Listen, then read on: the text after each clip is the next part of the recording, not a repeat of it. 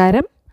ഇന്നത്തെ question paper 130/2022 national savings bank examination question പേപ്പറിലെ maths ക്വസ്റ്റ്യൻസിൽ ആദ്യത്തെ കുറച്ച് ക്വസ്റ്റ്യൻസാണ് ഇന്നത്തെ ക്ലാസ്സിൽ സോൾവ് ചെയ്യുന്നുള്ളൂ. കാരണം ക്ലാസ് കുറച്ച് ലെങ്തി ആയിരിക്കും. അതുകൊണ്ട് തന്നെ കഴിയുന്നത്ര ക്വസ്റ്റ്യൻസ് ഇന്നത്തേലും ബാക്കി പകുതിയോളം വരുന്നത് അടുത്തതിലുമായിട്ടായിരിക്കും ക്ലാസ് അപ്ലോഡ് ചെയ്യുന്നുണ്ടാവുക.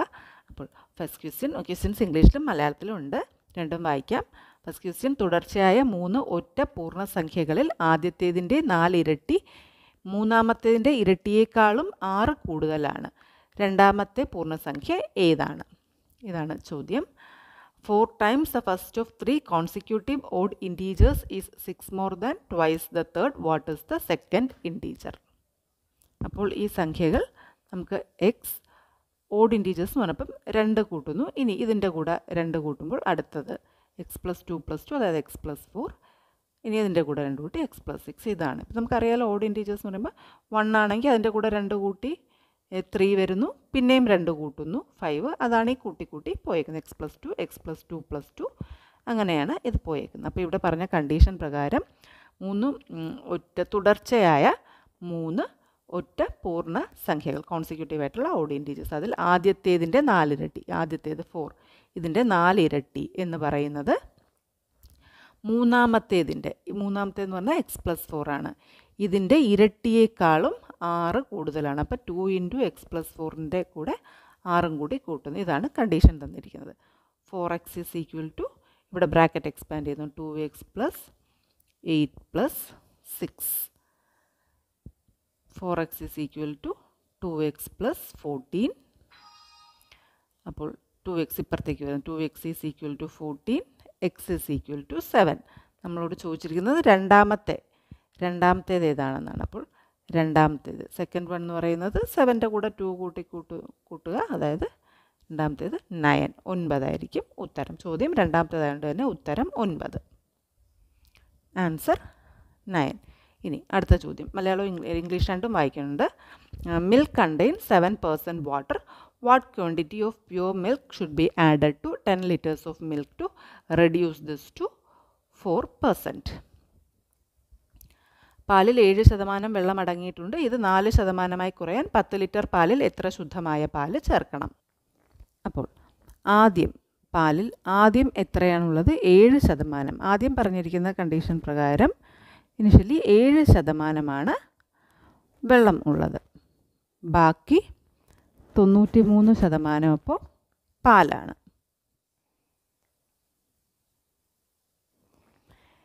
ഇനി 10 ലിറ്ററിൽ എത്രയാണ്? ഇതിൽ എത്ര അളവിൽ നിന്നുള്ളതല്ല, ഇപ്പം നമുക്ക് തന്നിരിക്കുന്നത് 10 ലിറ്ററിൽ അപ്പോൾ എത്ര നോക്കുക.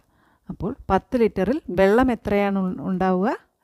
7%. തന്നിരിക്കുന്നതിൻ്റെ 7%. അപ്പോൾ വെള്ളം 7% × 10, അതായത് 0.7 ലിറ്റർ വെള്ളമായിരിക്കും ഉണ്ടാകുക. 10 ലിറ്റർ പാലും വെള്ളവും കൂടെ കലർന്ന ഒരു മിക്സ്ചർ എടുത്താൽ അതിൽ 0.7 ലിറ്റർ വെള്ളവും ബാക്കി പാല് വരുന്നത്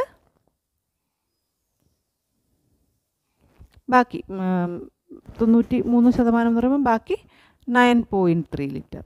0.7 ലിറ്റർ വെള്ളമാണെങ്കിൽ ബാക്കി 9.3 ലിറ്റർ പാലുമായിരിക്കും ഉണ്ടാകുക. ഇനി എത്ര പ്യുവർ മിൽക്ക്, ശുദ്ധമായ പാൽ എത്ര കൂടെ ചേർക്കുമ്പോഴായിരിക്കും ഇത് 4% ആവുക? അതല്ലേ ചോദ്യം. 4% ആവുക എന്നുള്ളതാണ് ചോദ്യം. അപ്പോൾ അതെത്രയാണെന്നുള്ളത് നമുക്ക് ഒരു എക്സ് അളവ് ചേർക്കണം എന്ന് വിചാരിക്കുക. നമ്മൾ സാധാരണ ഇതുപോലുള്ള ചോദ്യങ്ങളെല്ലാം ചെയ്തു വരുന്ന ഒരു എക്സ് വെച്ചിട്ടാണ്. എക്സ് ആണ് പ്യുവർ മിൽക്ക് ആഡ് ചെയ്യുന്നു. ഇതിൻ്റെ കൂടെ ഒരു എക്സ് ആണ് ആഡ് ചെയ്യുന്നതെന്ന് വെക്കുക. അപ്പോൾ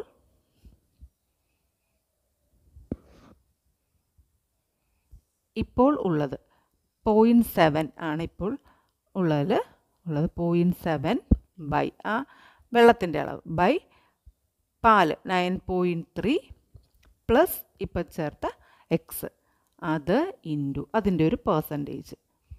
ഇതിന് പ്രൊപ്പോർഷണൽ ആയിരിക്കണം. ഇത് തന്നെ ആയിരിക്കണം. 0.4 വരുമ്പോൾ അത് 9.6. ഇതെങ്ങനെയാണെന്ന് മനസ്സിലല്ലോ. 0.7 9.3 0.7 കൂടെ 10 ലിറ്റർ ആവും. അപ്പോൾ 0.4 ആകുമ്പം ഇവിടെ 9.6 അതിന് പ്രൊപ്പോർഷണലായിട്ട് എടുക്കുന്നു ഇൻറ്റു 100.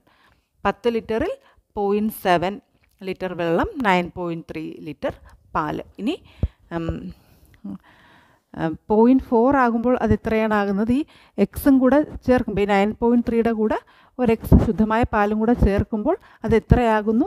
0.4 വെള്ളവും 9.6 പാലുമായി മാറുന്നു. ഈ 9.3 ആദ്യമുള്ള ശുദ്ധമായ പാലിലൂടെ ഒരു എക്സ് ലിറ്ററും കൂടെ നമ്മൾ ചേർത്ത് കഴിയുമ്പോൾ വരുന്നതെന്ന് പറയുന്നത് 0.4/9.6 ആയിട്ട് അത് മാറുന്നു.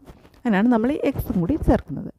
ഇനി ഇത് നമുക്ക് സോൾവ് ചെയ്യാം. 0.7 × 100 എന്ന് പറയുമ്പോൾ 70/9.3 plus X is equal to 40/9.6. ഈ ഒരു സ്റ്റെപ്പ് കറക്റ്റായിട്ട് എഴുതി എന്ന് മാത്രമാണ് ഈ കണക്കിലുള്ള ശ്രദ്ധിക്കാനുള്ള ഒരേ ഒരു കാര്യം. ഇനി ക്രോസ് മൾട്ടിപ്ലൈ ചെയ്യുന്നു. 9.3 × 40 plus 40x is equal to 70 × 9.6. ഇത് മൾട്ടിപ്ലിക്കേഷൻ ഫാസ്റ്റ് മൾട്ടിപ്ലിക്കേഷൻ വഴി ചെയ്യാം. 372 plus 40x is equal to 672. 40x is equal to 300. x is equal to ഇത് കട്ട് ചെയ്യുന്നത് 30/4 7.5 litre.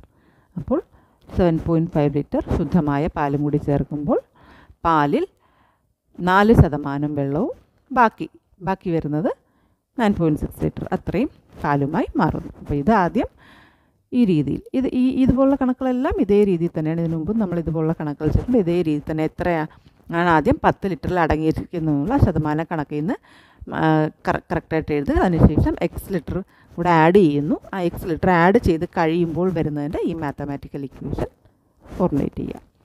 Answer 7.5 litre. Answer 7.5 litre. അടുത്ത ചോദ്യം. If goods are purchased for ₹240 and 1/3 of them sold at a loss of 7%, then at what profit percent should the rest be sold to obtain an overall profit percentage of 5%? 240 രൂപയ്ക്ക് സാധനങ്ങൾ വാങ്ങുകയും അവയിൽ 1/3 7% നഷ്ടത്തിന് വിൽക്കുകയും ചെയ്താൽ മൊത്തം ലാഭശതമാനം 5% ലഭിക്കുന്നതിന് ബാക്കി എത്ര ലാഭശതമാനത്തിൽ വിൽക്കണം? ഇപ്പോൾ ഇവിടെ എപ്പോഴും നമ്മൾ ലാഭശതമാനം കാണുമ്പോൾ വിറ്റ വില, വാങ്ങിയ വില അത് കൃത്യമായി മനസ്സിലാക്കിയാൽ നമുക്കിത് എളുപ്പത്തിൽ ചെയ്യാം. ഇപ്പം നമുക്ക് ഇത് വാങ്ങിയ വിലയാണ് ഇവിടെ തന്നിട്ടുള്ളത്. 240 രൂപയ്ക്കാണ് വാങ്ങിയത്. കോസ്റ്റ് പ്രൈസ് വാങ്ങിയ വില തന്നിട്ടുണ്ട് 240 രൂപ. ഇനി ഇതിൻ്റെ 1/3 നഷ്ടത്തിൽ വിറ്റു. അപ്പോൾ ഈ 1/3 വാങ്ങിയ വില എല്ലാം നമ്മൾ വാങ്ങിയ വില മനസ്സിലാക്കിയിട്ട് വേണം നമുക്ക് നഷ്ടം ലാഭം ഇത് കാൽക്കുലേറ്റ് ചെയ്യേണ്ടത്. അപ്പോൾ 1/3 വാങ്ങിയ വില എത്രയായിരിക്കും?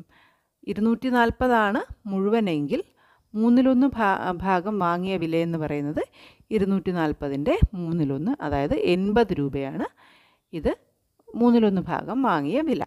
അപ്പോൾ അത് 7% നഷ്ടത്തിലാണ് വിറ്റത്. അപ്പോൾ ഈ 1/3 അത് 7% നഷ്ടത്തിൽ വിറ്റു. ഭാഗം വിറ്റ വില എത്രയാണ്? 7% നഷ്ടം എന്ന് പറയുമ്പം 80 × 7 93/100. 100 പോയി 93 വരുന്ന ബാക്കി. അപ്പോൾ ഇത്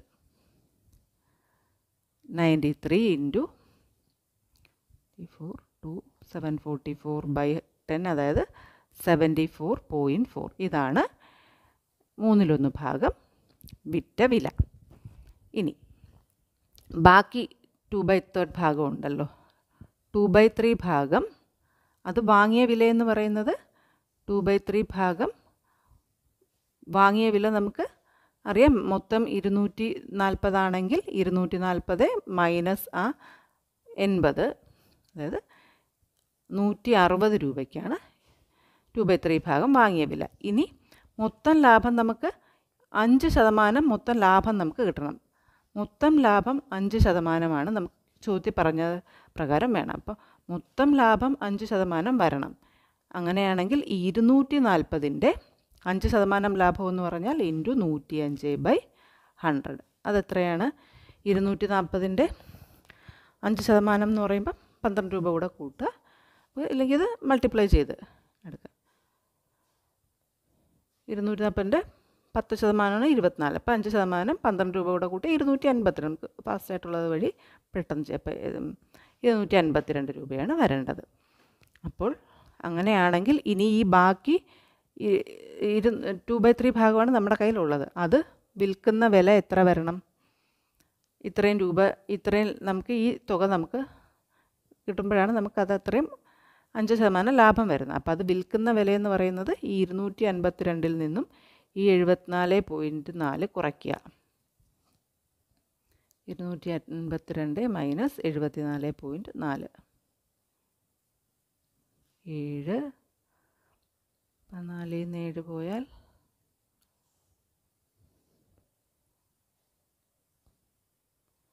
7 177.6. ഈ വിലയ്ക്ക് വിൽക്കുമ്പോഴേ നമുക്ക് മറ്റേതിന് അത്രയും നഷ്ടം വന്നെങ്കിലും ഓവറോളായിട്ട് ഒരു 5% ലാഭം നമുക്ക് കിട്ടത്തുള്ളൂ. ഇനി അപ്പം ഇങ്ങനെ വരണമെങ്കിൽ അതിൻ്റെ ലാഭശതമാനം എങ്ങനെയാണ് കാൽക്കുലേറ്റ്? ഇതാണ് എമൗണ്ട്. ഇനി ഇത് ലാഭശതമാനം എന്ന് പറഞ്ഞാൽ എപ്പോഴും ഇത് ഈ വിൽക്കുന്ന വില മൈനസ് വാങ്ങിയ വില ഡിവൈഡഡ് ബൈ വാങ്ങിയ വില ഇൻറ്റു 100. അപ്പോൾ വിൽക്കേണ്ടത് ഈ 177.6 മൈനസ് ഇത്ര 2/3 ഭാഗം വാങ്ങിയ വിലയെന്ന് പറയുന്നത് 160 ഡിവൈഡഡ് ബൈ ഈ വാങ്ങിയ വില 160 into 100 equal to 17.6 divided by 160 into 100. അപ്പം ഇവിടെ 0 വെട്ടിപ്പോവും. 16 ഇൻറ്റു 10 160 11 110. അപ്പോൾ 11 ദശാംശസ്ഥാനം മാറ്റുമ്പോൾ 11%. ഇതാണ് ശതമാനം കണക്കാക്കുന്നത്. അപ്പോൾ ഇതാ ഒരു ഓർഡറിൽ തന്നെ ഇങ്ങനെ, അതായത് ആദ്യം വാങ്ങിയ വില നമുക്ക് തന്നിട്ടുണ്ട് 240 രൂപ. ഇനി 1/3 ഭാഗം ഇതെല്ലാത്തിൻ്റെയും സെപ്പറേറ്റ് വാങ്ങിയ വിലയും വിറ്റ വിലയും സെപ്പറേറ്റ് ആയിട്ട് നമ്മൾ മനസ്സിലാക്കി വെക്കണം. 1/3 ഭാഗം വാങ്ങിയ വില എന്ന് പറയുന്നത് 80 രൂപയാണ്. അപ്പോൾ 7% നഷ്ടത്തിൽ വിൽക്കുമ്പോൾ അത് 74.4 രൂപയ്ക്ക് വിറ്റു. ഇനി ബാക്കി 2/3 ഭാഗം വാങ്ങിയ വില എന്ന് പറയുന്നത് 160 അപ്പോൾ മൊത്തം ലാഭം നമുക്ക് 5% വരണമെങ്കിൽ 240ൻ്റെ 105%, അതായത് 252 രൂപയ്ക്ക് അത് വിൽക്കണം. അപ്പോൾ ഓൾറെഡി 74.4 വിറ്റു. അപ്പോൾ ഇനി അതിൻ്റെ ബാക്കി ഭാഗം എന്ന് പറയുന്നത് 177.6 രൂപയ്ക്ക് വേണം വിൽക്കാനെങ്കിലേ നമുക്ക് മൊത്തത്തിൽ 5% ലാഭം ലഭിച്ചു എന്ന് പറയാൻ പറ്റുള്ളൂ. ഇനി ഈ 177.6 എന്ന് പറയുന്നത് ലാഭശതമാനം കണക്കിലേക്ക് എടുക്കുമ്പോൾ ഇത് വിറ്റ വില മൈനസ് വാങ്ങിയ വില ഡിവൈഡഡ് ബൈ വാങ്ങിയ വില ഇൻറ്റു 100 ആണ് ലാഭശതമാനം കണ്ടുപിടിക്കേണ്ട ഫോർമുല. അപ്പോൾ ഇത് 177.6 മൈനസ് 160 ബൈ 160 ഇൻറ്റു 100. അങ്ങനെ ഇതിനെ വിൽക്കുമ്പോഴാണ് 11% ആണ് ലാഭശതമാനം വരേണ്ടത്. Option D 11%. ഇനി അടുത്ത ചോദ്യം, 1 ഡസൻ കണ്ണാടി അടങ്ങിയ ഒരു കാർട്ടൺ താഴെ വീണാൽ താഴെ പറയുന്നവയിൽ ഏതാണ് തകർന്ന കണ്ണാടിയിൽ നിന്നും പൊട്ടാത്ത കണ്ണാടിയിലേക്കുള്ള അനുപാതം അല്ലാത്തത്? അപ്പോൾ ഇതിൽ ക്വസ്റ്റ്യൻ പറഞ്ഞിരിക്കുന്നത് ഇംഗ്ലീഷിലേയും കൂടെ രണ്ടും വായിക്കാം. If a carton containing a dozen mirrors is dropped, which of the following cannot be the ratio of broken to unbroken mirrors? അപ്പോൾ ഇത് നമുക്ക് ഈ ഓപ്ഷൻ നോക്കിയിട്ട് അതിൻ്റെ ആൻസറിലേക്ക് എത്താം. അതാണ് എളുപ്പമായിട്ടുള്ളത്. 2:1, 2:3, 3:1, 5:7. അപ്പോൾ ഇതിൽ 1 ഡസൻ എന്ന് പറയുമ്പം 12. 1 ഡസൻ എന്ന് പറയുമ്പോൾ 12. അപ്പോൾ 2:1 എടുത്താൽ ടോട്ടൽ 2 + 1 3. ഇത് 12ൻ്റെ ഒരു ഫാക്ടറാണ്. അപ്പോൾ ഇത് വേണമെങ്കിൽ ഇപ്പോൾ 3 ഇതിൻ്റെ ഒരു ഫാക്ടറായിട്ട് വരുന്നത് കൊണ്ട് തന്നെ ഇപ്പോൾ 8 ബ്രോക്കൺ, ബാക്കി 4 പൊട്ടിയില്ല. ആ രീതിയിൽ നമുക്കിതിനെ ഫാക്ടറായിട്ട് വരുമ്പോൾ നമുക്ക് ഇത് വേണമെങ്കിൽ ഒരു സാധ്യതയുണ്ട്. ഇനി അടുത്ത ഒരു ഓപ്ഷൻ എടുത്താൽ അടുത്ത ഓപ്ഷനിലുള്ളത് 2:3 എന്ന് പറയുമ്പോൾ 2 + 3 5 ഒരിക്കലും ഇതിൻ്റെ ഫാക്ടർ അല്ല. അപ്പോൾ ഇത് വരാൻ സാധിക്കും. ഇപ്പോൾ 3:1 എടുത്താൽ 3 + 1 4 അത് ഫാക്ടറാവും. 7:5 അതിപ്പോൾ കറക്റ്റായിട്ട് 7 + 5 12 ഇപ്പോൾ 7 എണ്ണം പൊട്ടിയില്ല, 5 എണ്ണം പൊട്ടി, അല്ലെങ്കിൽ 7 എണ്ണം പൊട്ടി 5 എണ്ണം പൊട്ടിയില്ല, ആ രീതിയിൽ എടുക്കാം. മറ്റേതിപ്പം 3:1 ആണെങ്കിലും ആ രീതിയിൽ എടുക്കാം. ഇപ്പോൾ 3:1 എടുത്താൽ 9 എണ്ണം ബ്രോക്കൺ, ബാക്കി 3 എണ്ണം അൺബ്രോക്കൺ, ആ രീതിയിൽ നമുക്കതിനെ എടുക്കാം. ഇതിൻ്റെ ടോട്ടൽ ചെയ്യുമ്പോൾ അത് 12 ഒരു ഫാക്ടർ ആണെങ്കിൽ അതൊരു പോസിബിലിറ്റിയാണ്. പക്ഷേ 2:3 2 + 3 5 5 കൂട്ടുമ്പോൾ വരുന്നതെങ്കിൽ അതൊരിക്കലും കൃത്യമായിട്ട് ഇത്ര എണ്ണം ബ്രോക്കൺ ഇത്ര എണ്ണം അൺബ്രോക്കൺ എന്ന് പറയാൻ സാധിക്കില്ല. അപ്പോൾ 2:3 ആണ് അതിൻ്റെ. അത് ഓപ്ഷൻ ബി 2:3. ഇനി അടുത്ത ചോദ്യം, ഒരു ടയറിന് 2 പഞ്ചറുകൾ ഉണ്ട്. ആദ്യ പഞ്ചർ മാത്രം 10 മിനിറ്റിനുള്ളിൽ ടയറിനെ ഫ്ലാറ്റാക്കും, രണ്ടാമത്തെ മാത്രം 8 മിനിറ്റിനുള്ളിൽ ഇത് ചെയ്യുമായിരുന്നു. വായു ഒരു കോൺസ്റ്റൻറ്റ് നിരക്കിൽ പുറത്തേക്ക് ഒഴുകുകയാണെങ്കിൽ അത് ഫ്ലാറ്റാക്കാൻ 2 പഞ്ചറുകളും ഒരുമിച്ച് എത്ര സമയം എടുക്കും? A tire has 2 punctures. The first puncture alone would have made the tire flat in 10 minutes and the second alone would have done it in 8 minutes. If air leaks out at a constant rate, how long does it take both punctures to make it flat? ഇത് നമുക്ക് time and വർക്കിൻ്റെ ഫോർമുലയിലിട്ട് തന്നെ നമുക്ക് 1/10 + 1/8 1 മിനിറ്റിൽ അത് ചെയ്യുന്ന ഒരു work എന്ന രീതിയിൽ 10ൻ്റെയും 8ൻ്റെയും കൂടെ LCM നമുക്ക് 5 4 40 അപ്പോൾ 1/10 × 4 + 1/8 × 4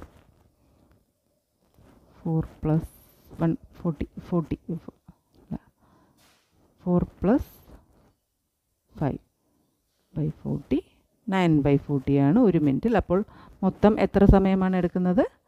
40/9 4 are 36 4 അപ്പോൾ 4 and 4/9 മിനിറ്റ്സ്. ടൈം ആൻഡ് വർക്കിൻ്റെ ഫോർമുലയിൽ ഇട്ടാണ് ഇതുപോലുള്ളതെല്ലാം ചെയ്യുന്നത്. 4 and 4/9 minutes. How long does it take both punctures together to make it flat? 4 and 4/9 minutes. Option D 4 and 4/9 minutes ആണ്. അപ്പോൾ ഇത്രയും ചോദ്യങ്ങൾ ഇന്നത്തെ ക്ലാസ്സിൽ ഉൾപ്പെടുത്താം. ബാക്കി 3-4 കൂടെ 5 കൂടെ ഉള്ളത് അടുത്ത വീഡിയോ ആയിട്ട് ചെയ്യാം. ഉപകാരപ്രദമായി തോന്നിയിട്ടുണ്ടെങ്കിൽ ലൈക്ക് ചെയ്യുക, ഷെയർ ചെയ്യുക, സബ്സ്ക്രൈബ് ചെയ്യുക. നിങ്ങളുടെ അഭിപ്രായങ്ങൾ കമൻറ്റ് ബോക്സ് വഴി അറിയിക്കുക. അടുത്ത ക്ലാസ്സിൽ വീണ്ടും കാണാം. താങ്ക്